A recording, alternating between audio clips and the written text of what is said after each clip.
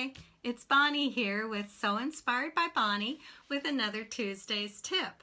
And today what I thought we would discuss would be shopping for embroidery software. Let me get the computer over here set up so that I can see everybody's questions in case we have some questions along the way. And get everybody, see everybody. So be sure to let me know if you're here or not. Just go ahead and comment in the comments below. And we're going to go ahead and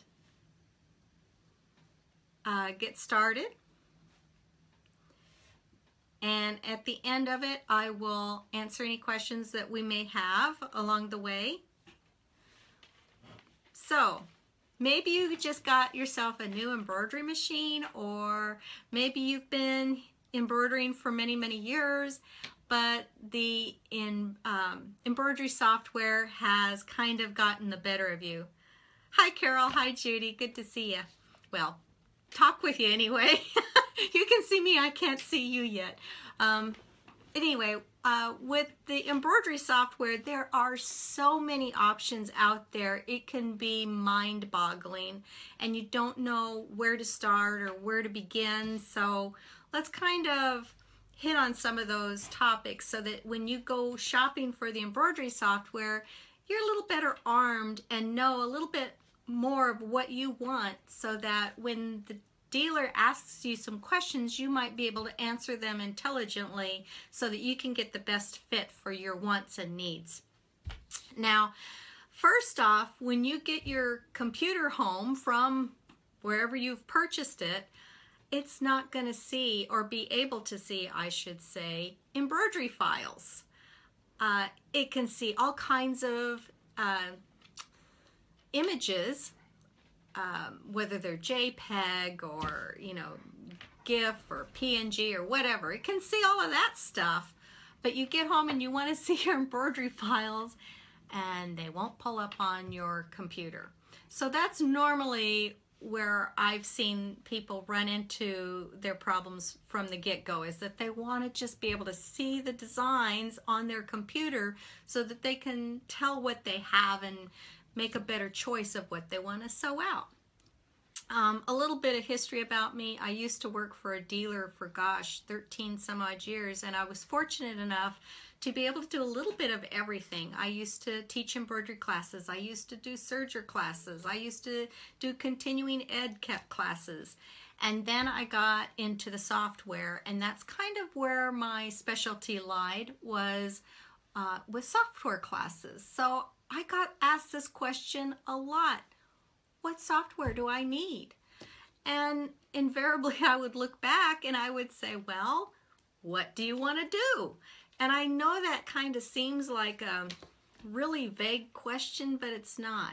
You need to sit down and think, when the last time you were embroidering, that maybe that design would be perfect if only it would be, be blank.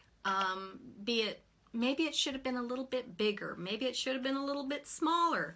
Maybe it was bulletproof and you wanted to remove some density from the darn design. Maybe there was a bunch of flowers in the design and you wanted to take one of those flowers and separate it from the rest of the design and create a whole new design. Maybe a bunch of the single little flowers in a row.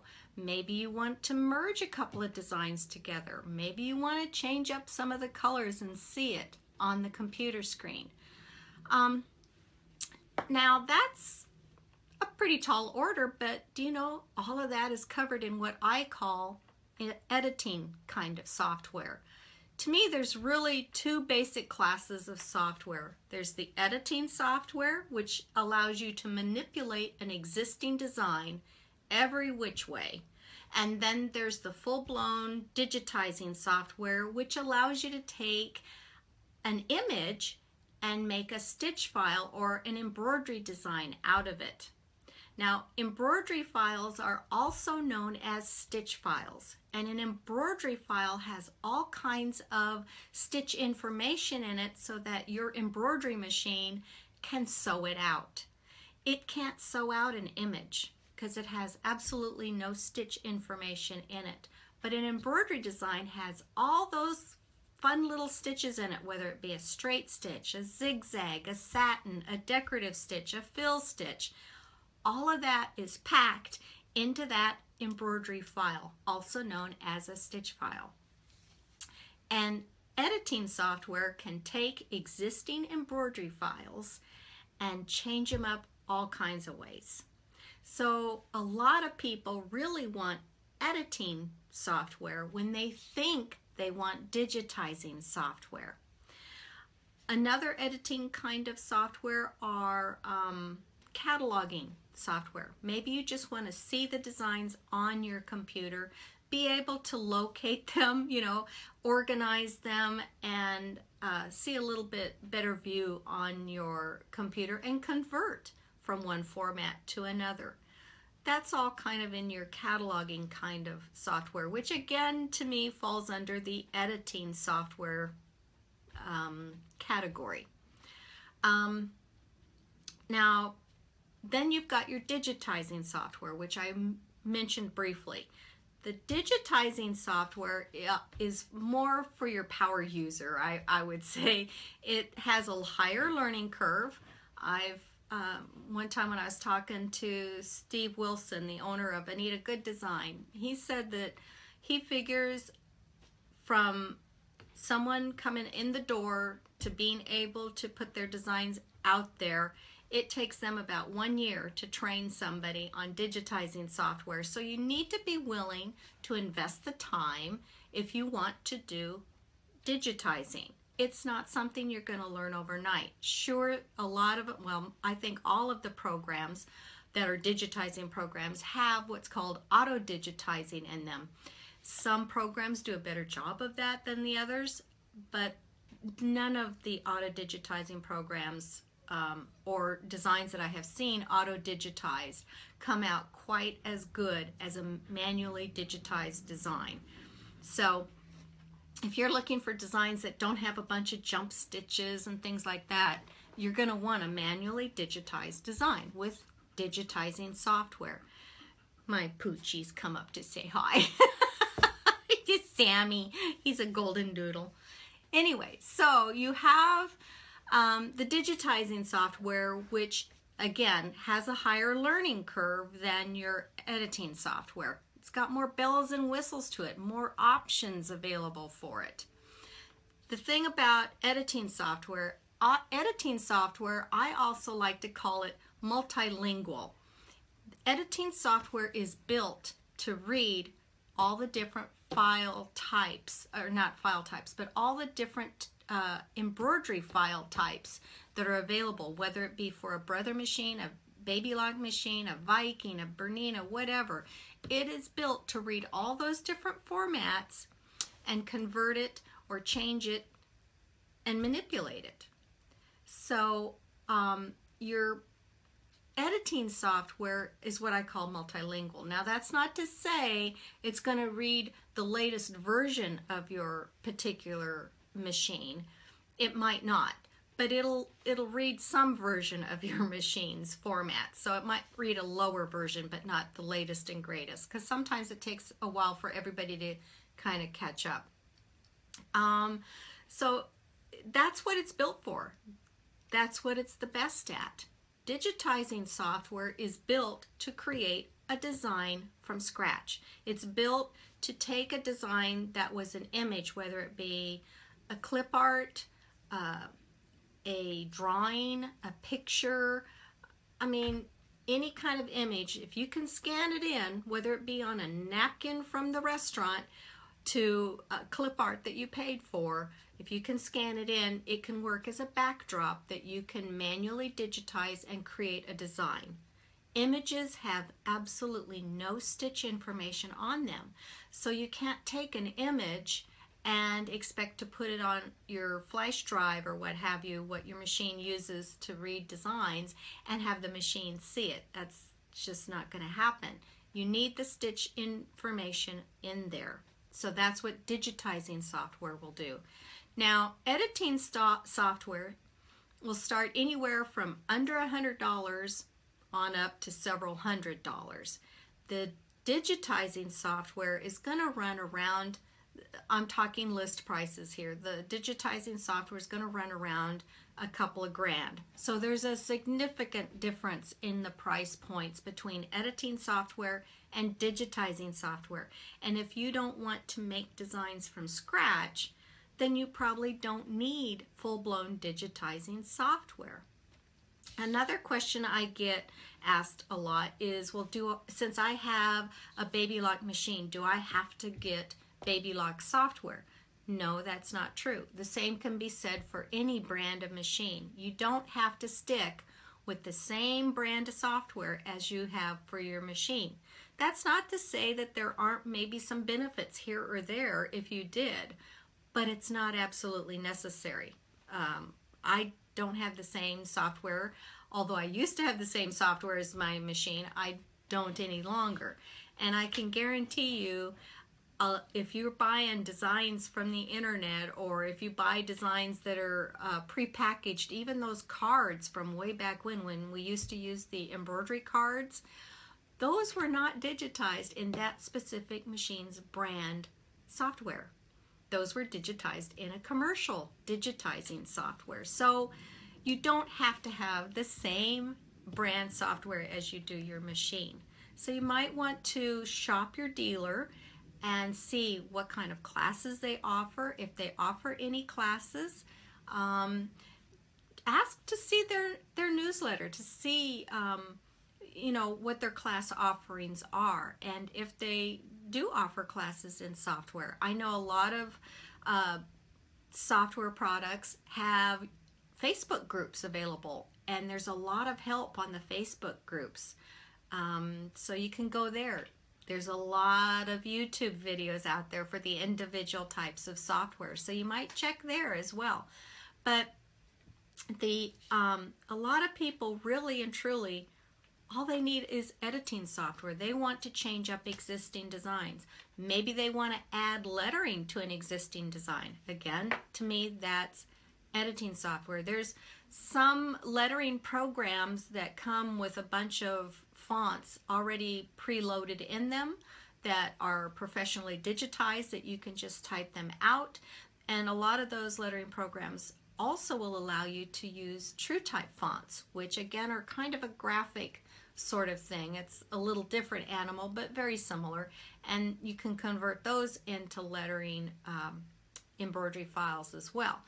Not all TrueType fonts will convert into lettering as well as a professionally digitized font that might be pre-programmed into your lettering software. So kind of keep that in mind. But I hope, another thing I wanted to mention, I'm looking at my notes here because I didn't want to forget anything. Some of the editing software will allow you to also view SVG files, which are files that can be seen by a lot of the home cutting machines like your Scan and Cut or your Silhouette Cameo. So that's kind of fun. Or they'll actually help create SVG files so that you can use with your Scan and Cut or your Silhouette Cameo. So that's pretty cool. If you have an embroidery design and you want to create a cutting file, you can do that with some of certain types of editing software. I'm not saying you can do it with all editing software, but that's one of the options in some of them. Embrilliance, I know, does that. And Embrilliance has a great editing software that can actually, you can move up. You can buy different modules like lettering or, they have a beginner, which is the I can't remember their starter package, and then you can build on to it as you grow as an embroiderer and you want to do more. You can actually add to the Embrilliance program, which is pretty cool.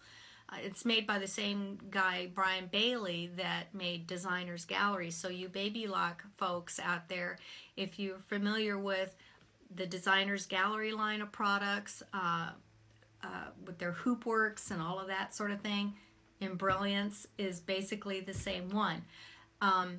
There's very few programs out there, I might add, that will work on a Macintosh as well as they work on Windows. And Embrilliance is one of them, and the Baby Lock version, the Designer's Gallery suite there, will also work with Macintosh. They've changed that over so you can use Macintosh with their product as well. So that's pretty cool, because there's not many out there that will do that. Let's see what else we have. I will say that on the digitizing software, since their main focus is to create a design from scratch, they're not sometimes as good at manipulating already created stitch files. So they're really good at creating their own design, manipulating the dickens out of their own created design. But when it comes to bringing in a foreigner, sometimes you'll run into some issues with the digitizing program, because that's not their first focus or intent of what that program should do.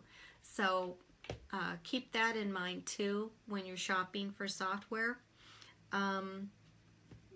But that really kind of covers it. You just want to sort of sit down and think about it for a while. What is it that you are missing that you wish you could have in your embroidery software?